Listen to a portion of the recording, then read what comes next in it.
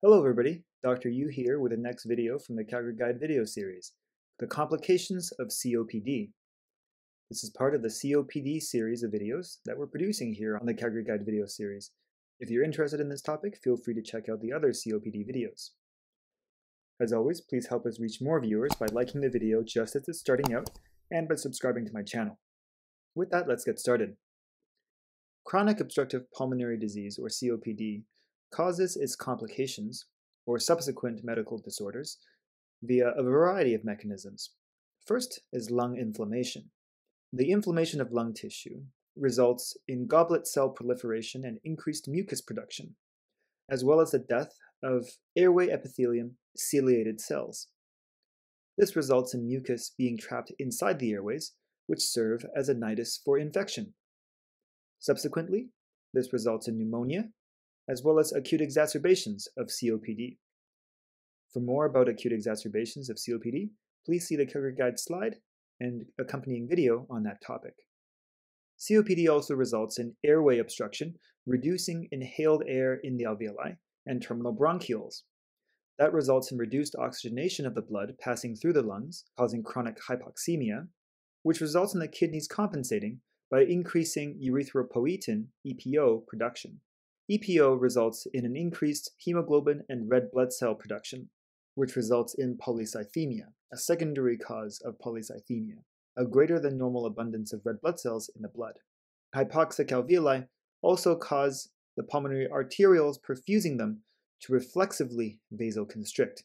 Remember, it's a reflex, as in blood vessels can sense when alveoli don't have enough oxygen inside them and can constrict, which shunt blood towards those alveoli with greater oxygen content. But in COPD, since most alveoli in the lungs are hypoxic vasoconstriction occurs across the entire lung. Vasoconstriction, of course, will increase the blood pressure within the lung vasculature, resulting in pulmonary hypertension over time. The high blood pressure in the lungs will increase the workload of the right ventricle, which must pump against higher blood pressures. And to compensate, the right ventricle progressively hypertrophies and dilates, and over time, its output will become reduced. This results in cor pulmonale, the failure of the right heart in isolation and not due to left heart failure. Additionally, since the chronic systemic inflammation in COPD is effectively a hypermetabolic state that consumes much calories, that results in patients oftentimes having a macronutrient deficiency. Furthermore, trouble with respiration lead to increasing inactivity and deconditioning. Both the hypermetabolic state and the deconditioning will result in wasting and muscle atrophy, which result in more inactivity and deconditioning, which further perpetuates the cycle of wasting and muscle atrophy. Another complication of COPD is that because of damaged lung tissue, the emphysematous bullae on the surface of the lung can often rupture, which results in inhaled air leaking into the pleural cavity and becoming trapped there, causing a pneumothorax.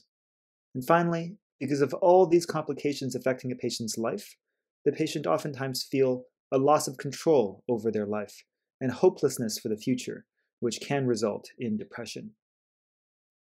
And that's all for the complications of COPD. For more on COPD or other medical topics, you can check out the other videos in the Calgary Guide video series. Again, please like and subscribe. Thank you for watching, and see you in the next video.